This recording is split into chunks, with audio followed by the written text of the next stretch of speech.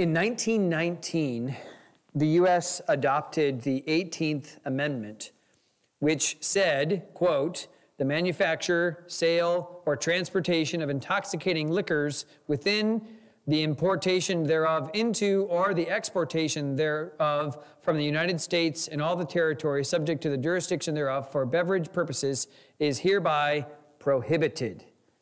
This was a large-scale effort for prohibition or the temperance movement. And they had been pushing really, really hard, not for some kind of middle ground, but absolute prohibition, where they would get rid of all alcohol. And they made posters like this, and this is a really interesting poster. It's got kind of the steps of from first class to death. First step is a glass with a friend. Step 2, a glass to keep the cold out. Step 3, a glass too much. Step 4, drunk and riotous. So here he is kind of getting in fights with people. Step 5, and I'm sorry, but I cannot see very well.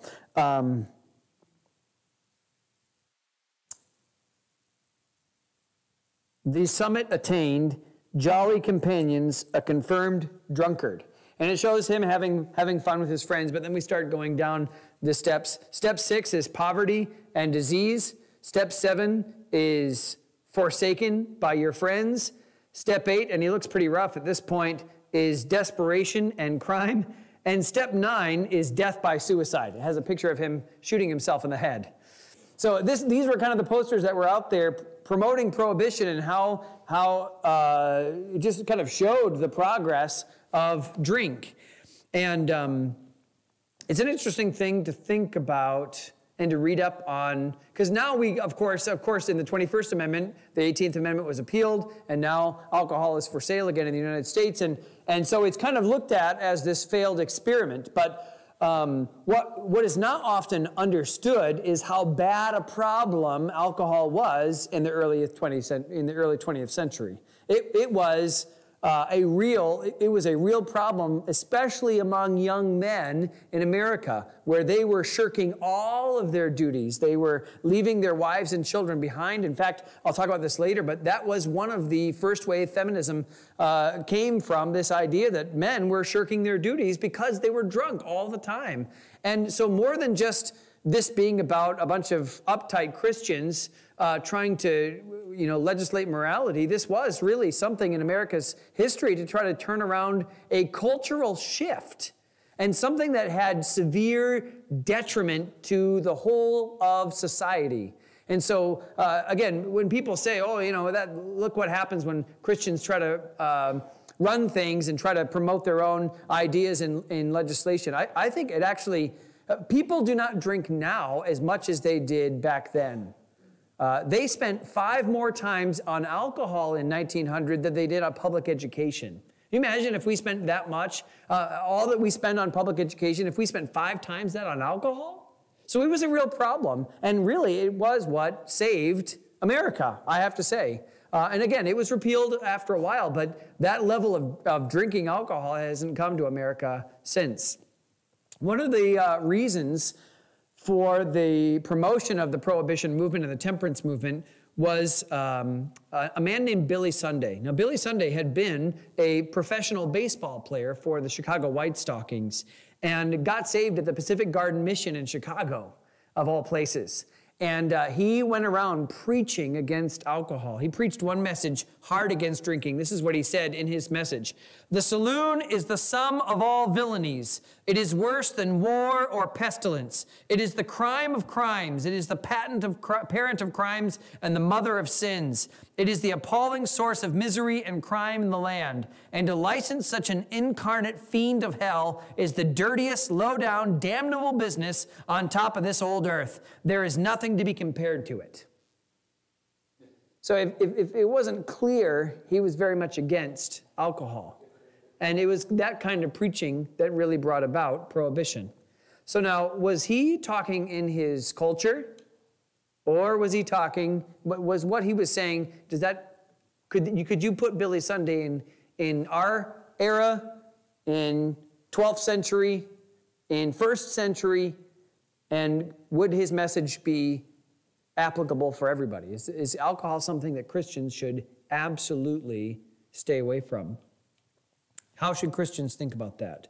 Now, here's the problem. If it's okay to drink and we say it's not, we're taking away Christian liberty. We're being legalistic and pharisaical. But if it's not okay and we say that it is, we're granting something that is sinful and potentially harmful, even from a secular standpoint. It's not something that Christians should be neutral on, even though there are some gray areas and some things that are we're not quite sure exactly where to land on some of the peripheral issues. We're going to look at alcohol and what the Bible says about it. We looked in part 1 about the admonition, the clear admonition to avoid drunkenness. I talked with somebody this week who is a professing Christian. I don't know people's hearts, of course, but they said, well, we're not sure about alcohol, but drunkenness is definitely something that is prohibited in Scripture, and I think that's right. That drunkenness is something that the Bible says is a sin. Most people, I think, admit that, and one of the problems with drunkenness is that you lose control of your faculties, and you lose that, we talked about this, the filter, the thing where the Holy Spirit could speak to you and prevent you from doing things is largely gone when you are drunk. And so we're commanded to not be drunk with wine, wherein is excess, but to instead be filled or controlled by the Holy Spirit of God. And so we looked at that first. Part 2 then, last week, we looked at the examination of alcohol as a beverage in the Bible. And we said that many or even most people in the Bible drank beverages with some alcoholic content. It was not all mere grape juice, that there was probably some amount of alcohol. The question, of course, is how much? Was it like kombucha? That's just maybe got a little bit. You'd have to drink gallons and gallons and gallons of it to get drunk.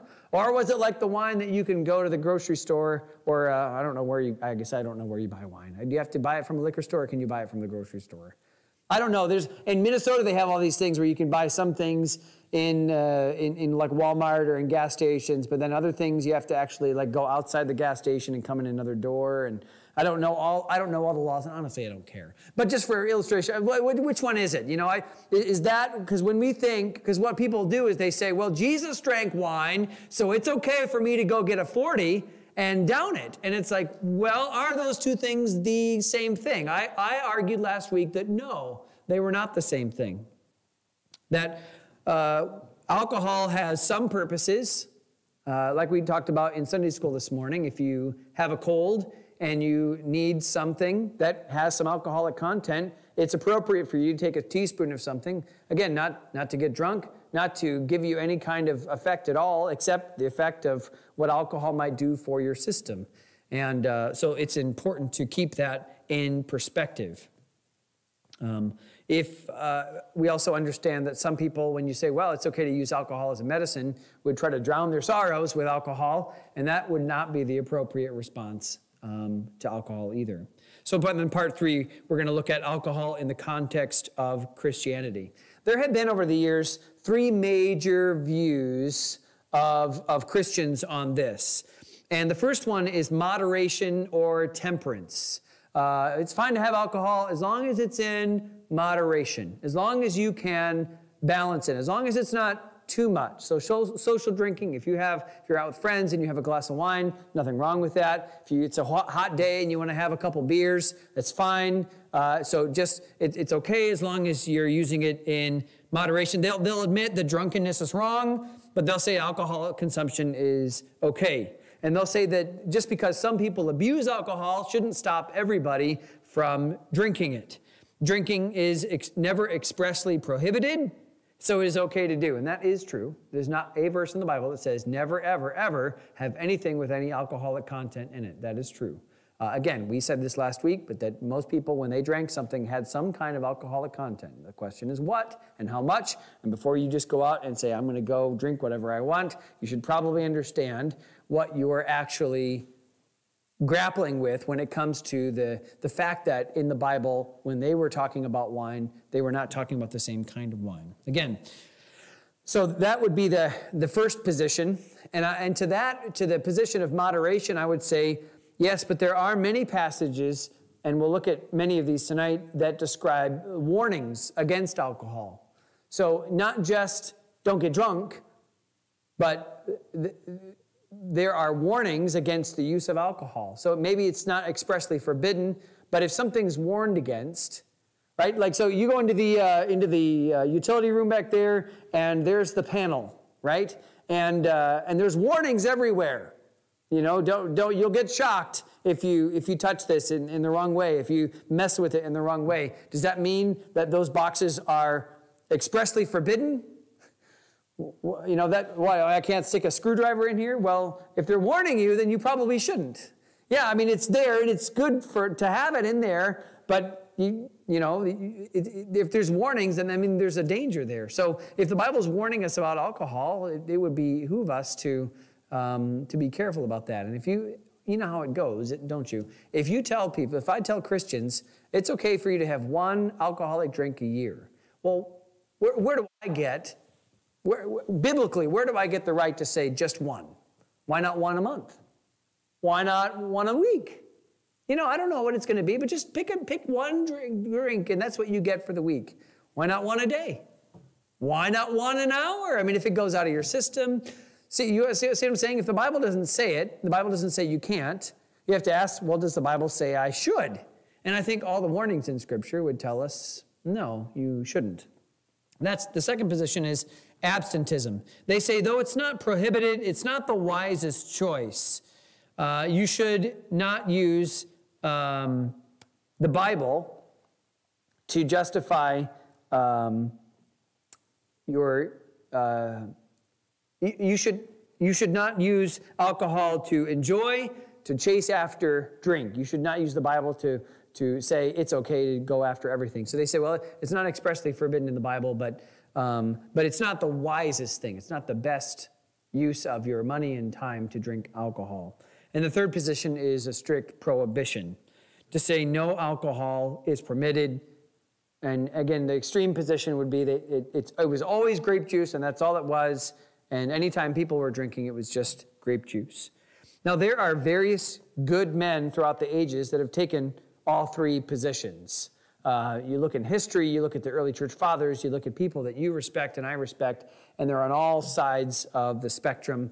And I would have to say that someone like Billy Sunday needed to be able to say what he did in a culture where there was so much drinking, even if he was maybe a moderation person.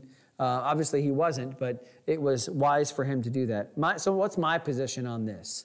I would take, on the spectrum, I would take a strong abstentism, a weak prohibition. I'm not ready to say that anything that they drank was just grape juice, but it was more like grape juice than it was what we have today, wine. I don't think they were getting drunk all the time. I think people in biblical times, I think the people that we're looking at were used to something that was a grape drink that had alcoholic content, but so little that it did not have an effect on them. Now, can I prove that? No, I can't prove that from history. I can prove it better from history than I can from biblical admonition, but the Bible just took for granted that people were having this drink that they called wine, and all that wine, the word wine, we talked about this last week, meant product from the grape. It's hard to see a good reason for alcohol, but I can't convince you that if a year ago on a hot summer day you had one beer, that act in and of itself was necessarily sinful. I think it was, but I probably wouldn't be able to convince you from Scripture. But I can give you reasons from Scripture why you should not drink alcohol, besides the express command. Because if we say, nope, hey, if God says do it, then you're going to do it. And if he says don't do it, then that's all I'm looking for. And if God never says don't do it, then it's okay for me to do. Okay, if you take just that principle, then it's going to be very hard to convince you. But if you take the total of Scripture and say, well, what do we do about this thing that there's some ambiguity about in the realm of Again, I'm not trying to, it's an ambiguity in the realm of what do we do about it?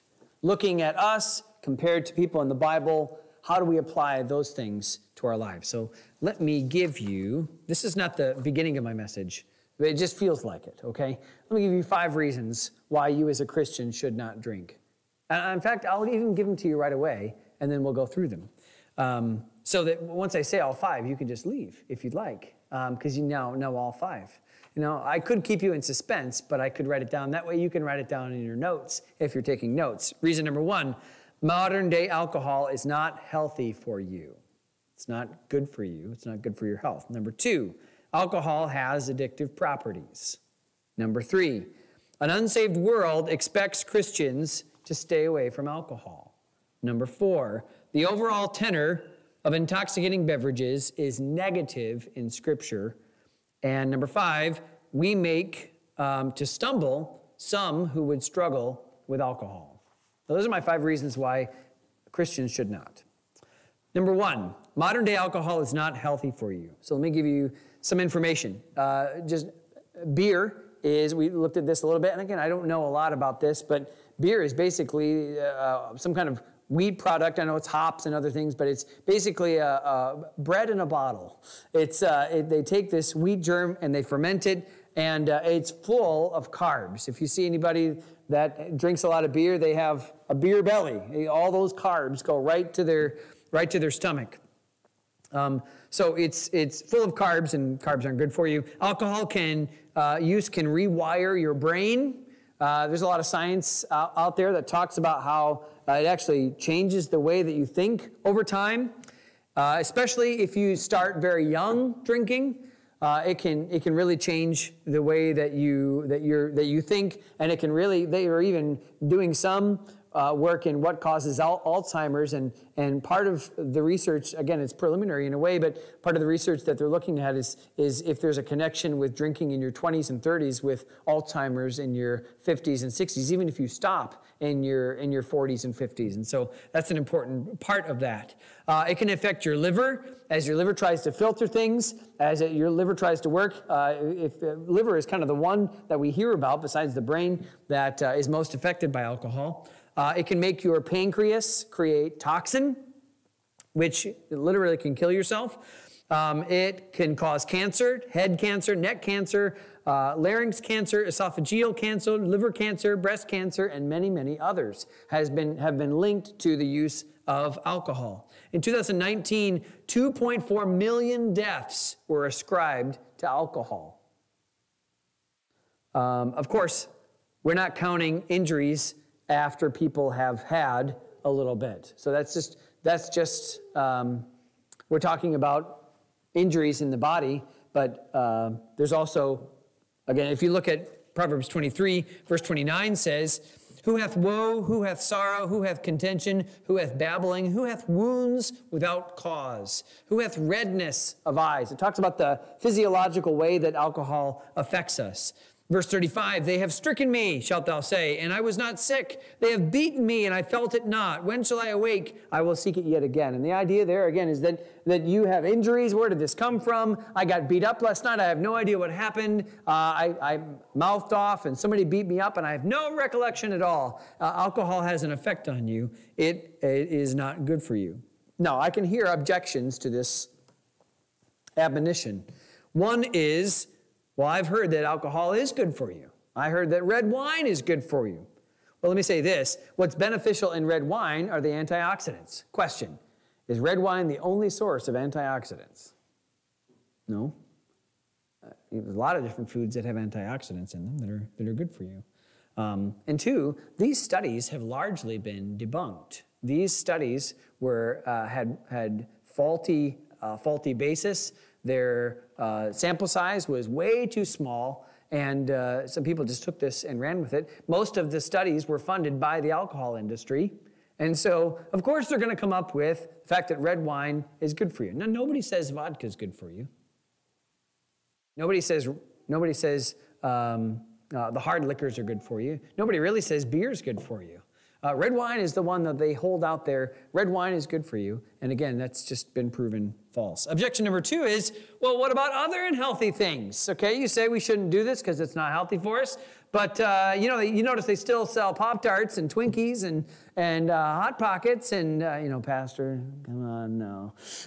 They sell all kinds of things like that at Walmart. And I'm sure when we have a fellowship next Sunday, there's going to be probably some unhealthy things on the table. What about those things? Well, I would say that there are many unhealthy things that we eat that we should avoid. Now, I won't argue with you there, right? There are things that we shouldn't eat that too much of it is going to be bad for us. But I will say that fast food at least has some nutrition to it, right? It's not prolonged use, and a lot of it is not good for you, but it has some nutritional value. You can go get a hamburger from McDonald's, and it won't have the same effect as going to get a beer every day. You have a hamburger every day from McDonald's or a beer every day, and the hamburger is going to be vastly better for you, okay? Now, again, we all understand sugar is not good for you, and we all, as a society, have way too much sugar. And sugar is a key factor in a lot of comorbidity, right? People would be much healthier if they worked out and exercised and ate a lot less sugar and carbs. We all, I think, understand that, and we as Christians should be taking a charge on that. But this whataboutism when it comes to alcohol is also not very helpful because, the Bible says there are things that are unhealthy. I'm making the case that alcohol is not healthy for you. There's no actual nutritional value in it. It's empty. And the same thing I can say for the candy that we just passed out, right? There are some things in there that just like they're empty calories. And we ought to just be careful about that. But there's not the danger of that as much with alcohol. The benefits of alcohol are all social. That my friends are drinking, so I drink.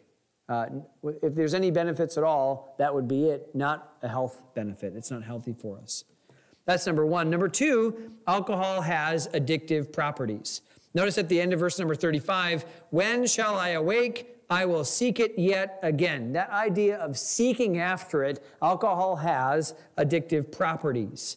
Now, give me some thoughts about this. It stimulates a part of the brain, and people enjoy that high that they get when that part of their brain is engaged with alcohol. There are some studies that suggest that some people may be genetically predisposed to drink, and I don't know if I'm one of those people. My parents never drank.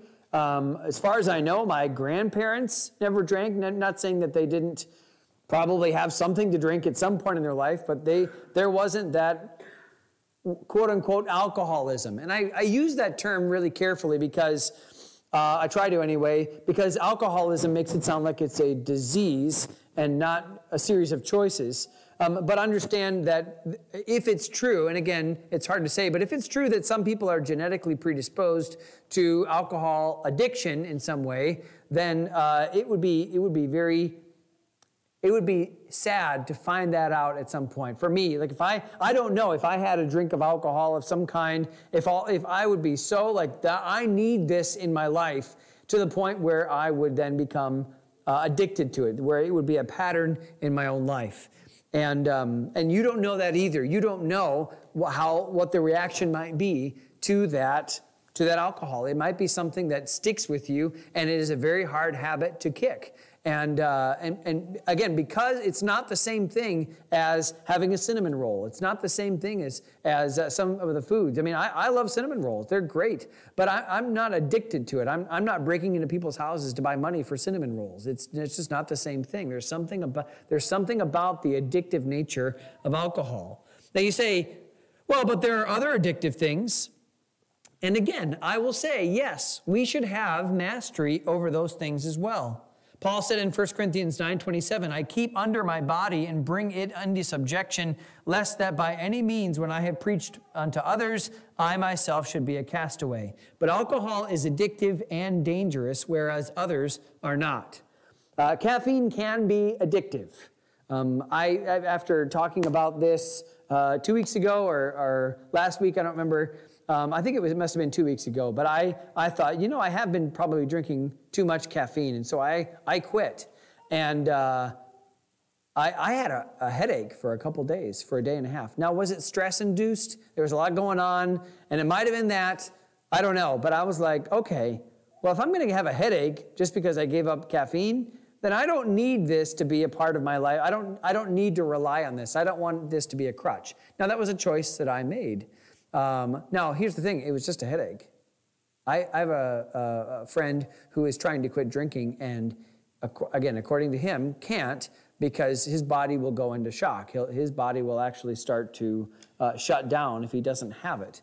And you've heard the same thing with people that are on heroin or whatever. They actually have stocked heroin at the hospital so that they can give you some to wean you off of it because otherwise you will die. Can I say that I don't ever want to become so dependent on anything that it's keeping me alive, caffeine or otherwise. And so we as Christians, it does behoove us to not be beholden to any kind of food or drink. Again, we need food and we need drink, but certain kinds of things. And so I'll even admit that. But again, caffeine does not do long-term damage. And to quit, I might get a headache, but that's going to be it. I might get I have a few little things like that, but it's not like alcohol. They're on different planes. And again, I think it's prudent for Christians to not be beholden to anything. But it's also not the same thing. And so it's important for us to look at that. If you drink, you may find that you cannot stop. And verse 32 says, at the last, it biteth like a serpent. It stingeth like an adder. And that idea is, again, that the picture is someone playing with a snake that suddenly turns around and bites it.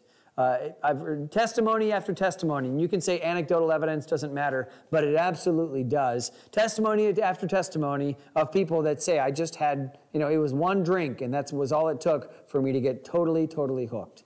It's a drug. It is the drug of choice of many Americans, and that addictive property is a real problem, and a reason that Christians who are going to be under the control of the Holy Spirit don't need something else controlling our life. Even if you never get drunk, but it's a part of your life and you find yourself needing it, that is a problem.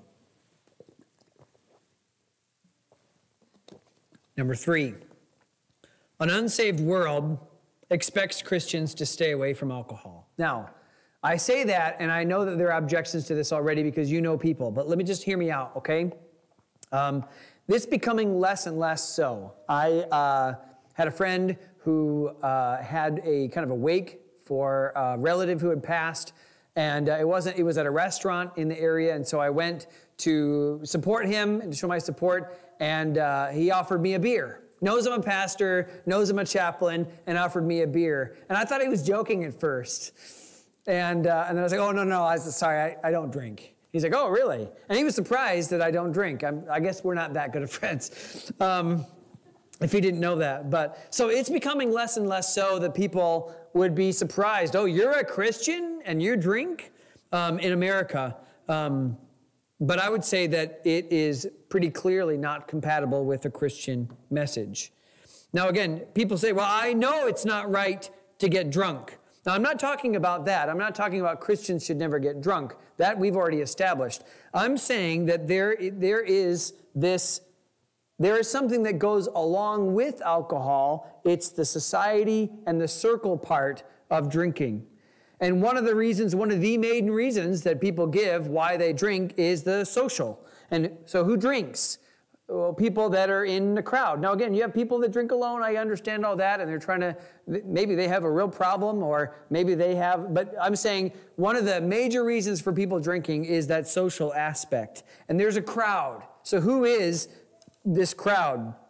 It's not just often about sitting around and drinking. It's about partying. And crowds tend to influence us. And so in Scripture, alcohol has rowdy cousins. It's not just about drinking a drink, right? We can all talk about water, we can talk about grape juice, but when it comes to alcohol, there are things that accompany that, and Scripture puts these cousins, these adjacent things with alcohol. Verse 33, thine eyes shall behold strange women, and thine heart shall utter perverse things. Again, it's this idea that when you're in this setting and alcohol has kind of soaked into it, even if you're not drunk, you're going to say things that you wouldn't say. You're going to look at people in a different way, and there's just the whole very idea of what we're here to do changes when there's alcohol involved. But let me give you a few things that talk about this. And again, I'm not trying to make it what it isn't. I just want to ask you, why are these things together? Romans 13:13. Let us walk honestly as in the day, not in rioting and drunkenness, not in chambering and wantonness, not in strife and envying. He says, we as Christians, let us walk in these things. And he said, part of the things he mentions is rioting and drunkenness. And with drunkenness is chambering, people living together. They're not married, and they're what we would say shacking up. Wantonness, lustfulness, not in strife and envying. What's the connection with alcohol and those things? Well, the Bible puts those connections there, and I think, again, anybody who's honest about the use of alcohol also puts those things often together. In Galatians 5, verses 19 through 21, now the works of the flesh are manifest, which are these: adultery, fornication, uncleanness, lasciviousness, idolatry, witchcraft, hatred, variance, emulations, wrath, strife, seditions, heresies, envyings, murders, drunkenness, revelings, and such like, of the which I tell you before, as I have told you also in time past, that they which do such things shall not inherit the kingdom of God. Now again, it mentions drunkenness and revelings, and with that, wrath, strife, heresies, idolatry, witchcraft, or we could say even drug use, fornication. All those things are associated with alcohol use. Luke 21:34, Jesus said, take heed to yourselves, lest at any time your hearts be overcharged with surfeiting and drunkenness and the cares of this life, and so that day come upon you unawares. Again, drunkenness and the cares of this life. Alcohol and the affairs of the world go together. There's a connection there. 1 Peter 4, verses 3 and 4, for the time past of our life may suffice us to have wrought the will of the Gentiles, back when we were saved, before we were saved, when we walked in lasciviousness, lusts, excess of wine, revelings, banquetings, and abominable idolatries, wherein they think it strange that you run not with them to the same excessive riot, speaking evil of you. Yeah, well, see right there, it says that they'll actually talk bad about me if I don't go with them. Yeah, they will, but not for the reason you're thinking. When they say they speak evil of you, they're not saying you're being evil. They might say you're being a prude, and they might say you're being no fun. They might say you're being holier than thou, but only because they expect that Christians are supposed to be different, that there's a separation there, that all the things that are with drink culture are not things that Christians ought to be known for. So whether they say it or not, I don't know what would have happened if he would have said, here, you want a beer? And I said, sure, and I drank it. I don't know if they'd be like, whoa, I didn't really expect you would. Or if they'd be like, okay. But again, if that's something that I'm known for, oh man, Josh, he's always a good time at a party. He never gets drunk because the Bible says no. But that's something, again, that Christians should not be known for. According to the Bureau of Justice Statistics in 1996, 36% of crimes were committed by someone under the influence of alcohol. Okay, that was 1996. And over a third of crimes had something to do with alcohol. And again, it just goes together. Not just other Christians. Again, I'm not just talking about other Christians. I'll talk about that. That's my fifth point, other Christians. But the world even makes a separation. One of the great missionary stories is about a man named John G. Patton. And if you ever get a biography about John G. Patton, you'll be just astounded by the stories of his life. But he said this, from observation at an early age, I became convinced that mere temperance societies were a failure and that total abstinence by the grace of God was the only sure preventative as well as remedy. What was temperance in one man was drunkenness in another. And all the drunkards came not from those who practiced total abstinence, but from those who practiced or tried to practice temperance. I have seen temperance men drinking wine in the presence of others who drank to excess and never could see how they felt clear of blame. I had known ministers and others, once strong temperance advocates, fall through their moderation and become drunkards.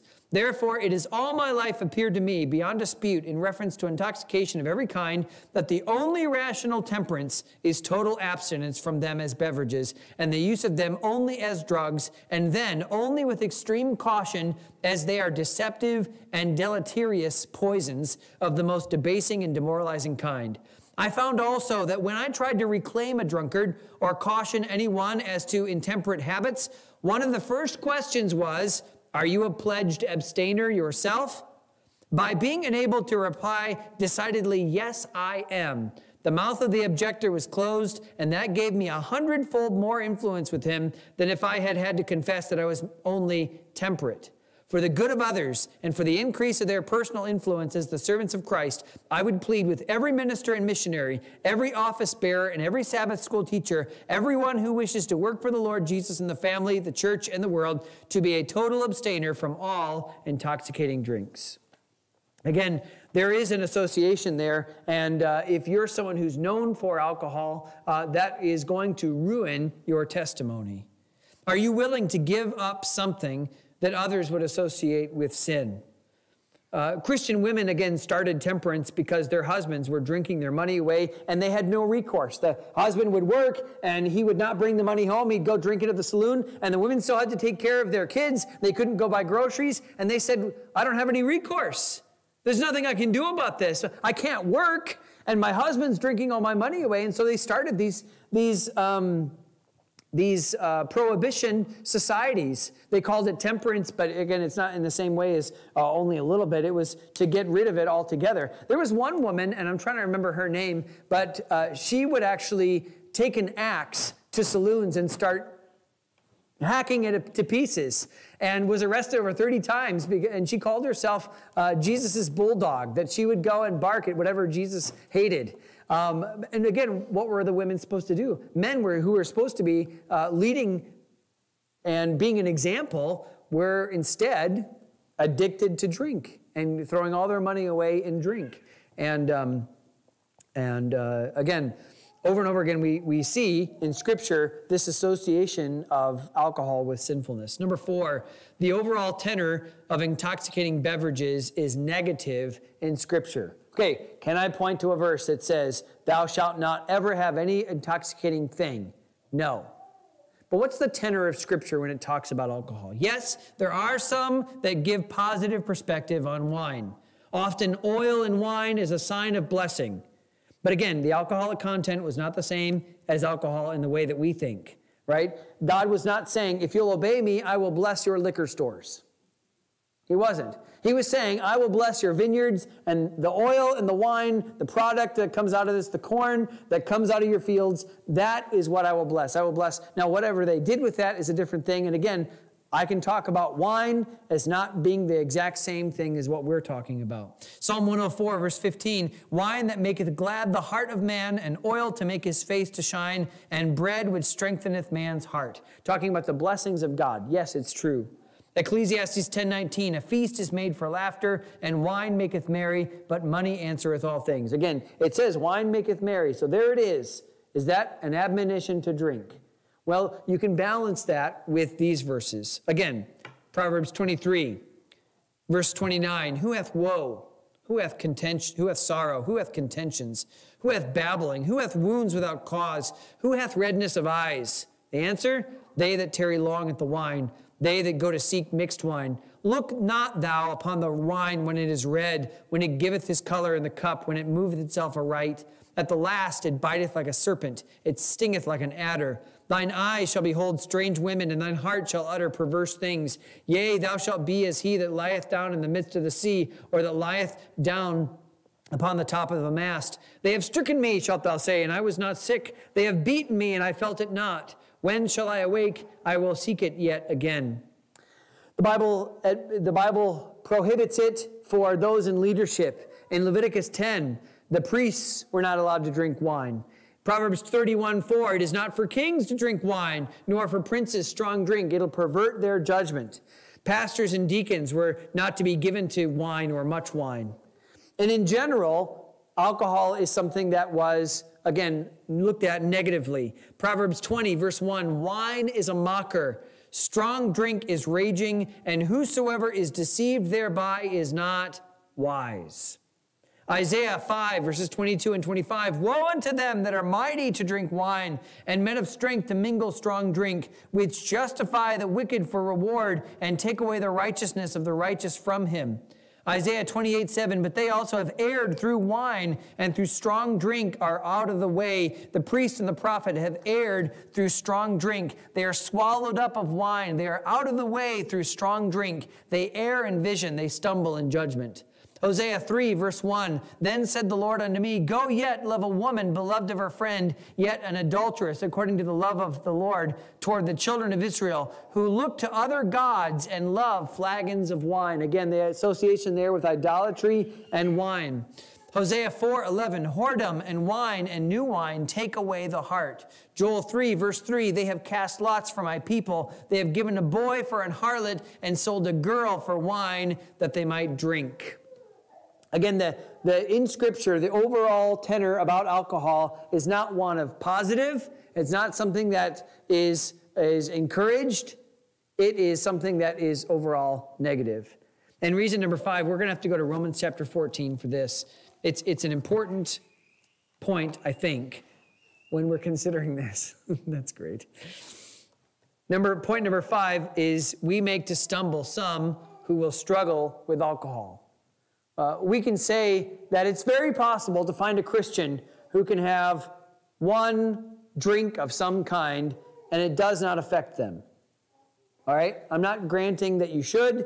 I'm just granting that for argument's sake, you could say, yes, okay, here's a Christian who can have a drink and he's not getting drunk and has a clean conscience.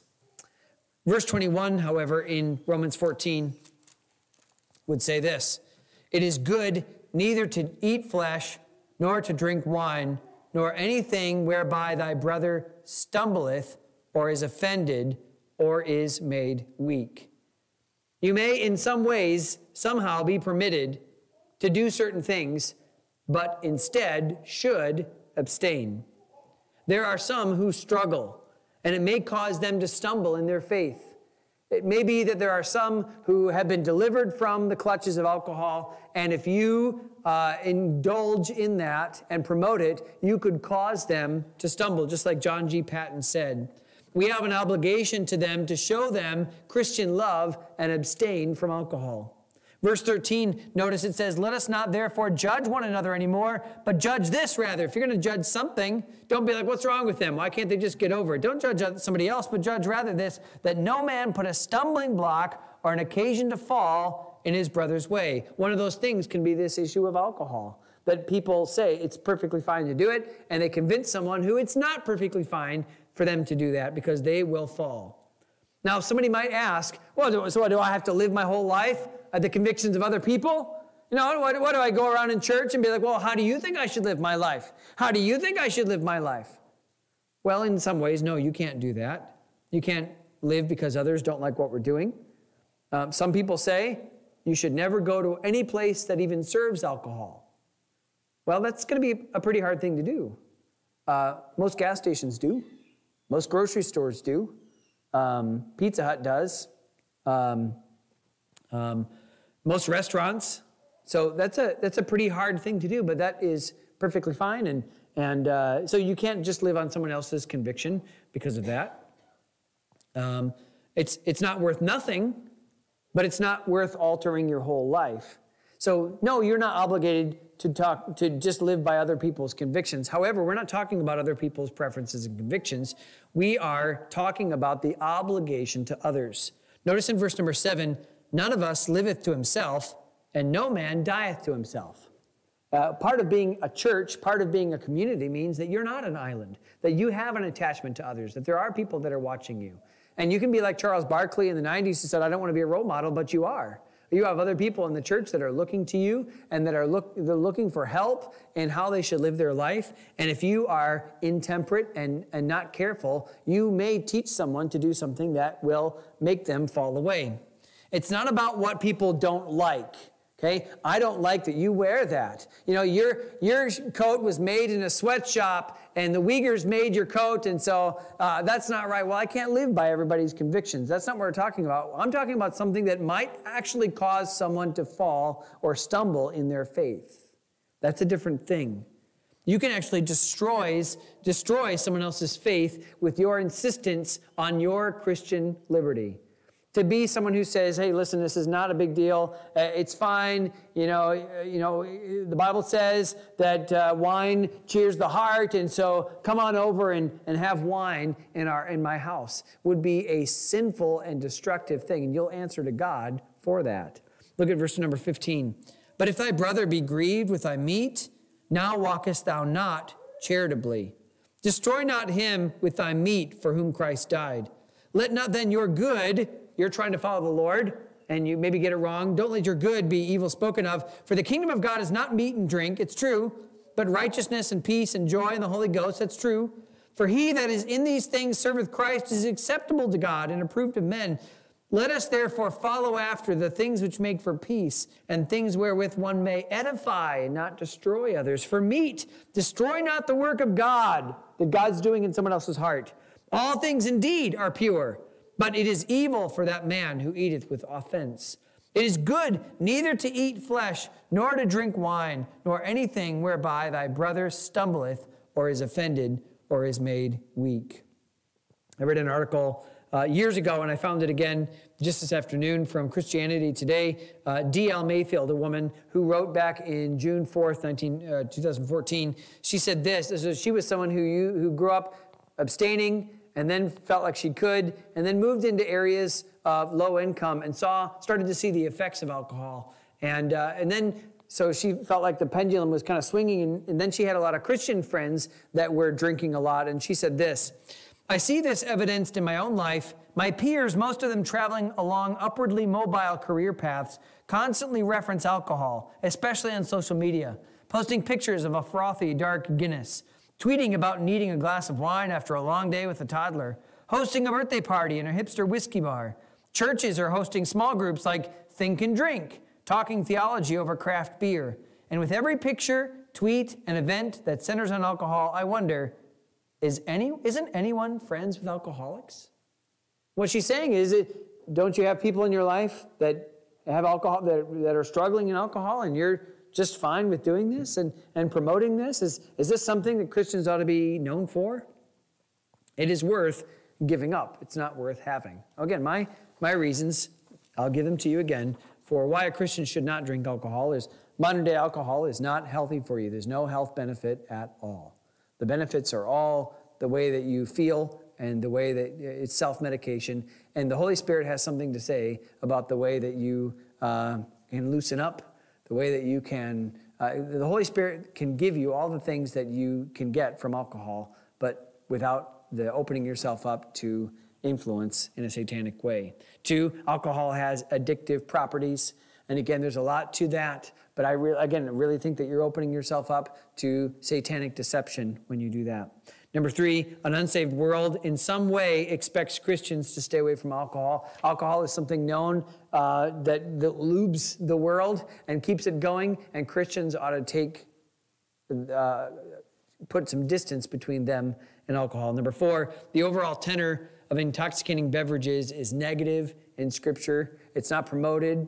It may be, again, in some ways, somehow allowed, but there are other things in the Bible where Jesus said, God allowed this because you had hard hearts.